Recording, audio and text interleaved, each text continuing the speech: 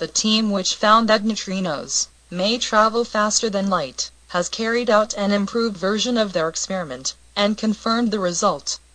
If confirmed by other experiments, the find could undermine one of the basic principles of modern physics.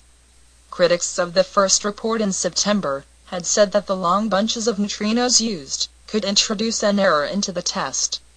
The new work used much shorter bunches.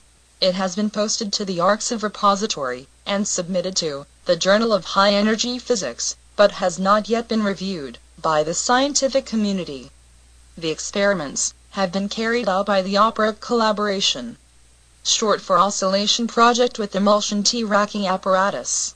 It hinges on sending bunches of neutrinos, created at the CERN facility, actually produced as decays, within a long bunch of protons, produced at CERN through 730 kilometers, or 454 miles of rock, to a giant detector at the INFN Gran Sasso Laboratory in Italy. The initial series of experiments, comprising 15,000 separate measurements, spread out over 3 years, found that the neutrinos arrived 60 billionths of a second faster than light would have, traveling unimpeded over the same distance.